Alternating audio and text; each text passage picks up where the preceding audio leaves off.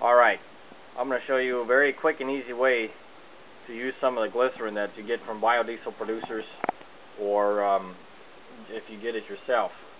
Now what you want to do is you take your biodiesel glycerin, stick it in a can or whatever, take a chopstick, a pair of needle nose pliers, and a Gerber Multi Tool with a serrated edge blade.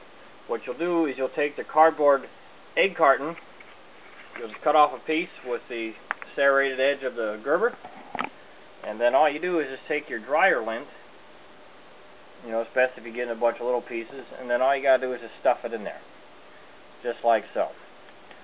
You actually gotta grab a couple handfuls, because the stuff, it will soak in pretty quick, and then just mix it around until it really, all the dryer lint just absorbs all of the glycerin. You don't want to have any free, and the reason why you don't want any free is because then if it's goopy and stuff like that, then the methanol will evaporate out, and also you're just more or less just wasting. It also makes it harder to start. So you want it somewhat dry, but not really.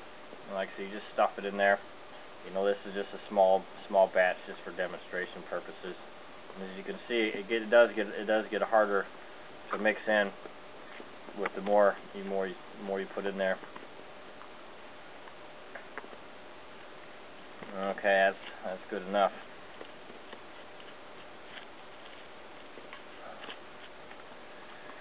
And then all you do, take your cardboard egg carton piece that you cut out, take your needle nose pliers, and just stuff it in, just like so.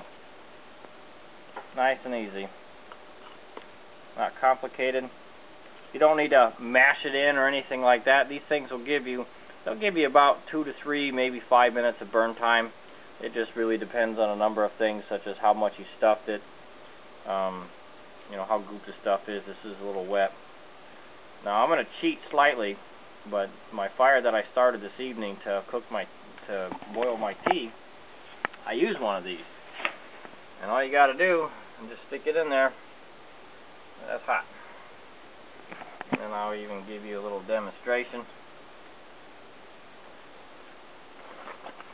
They don't take too long to start if you make it right, and if you're good with matches, it doesn't take that long to get it started. All it takes is one match, and then there you go. That will start your fire. Just let it run for a minute here, so that way you can see how much flameage it gets.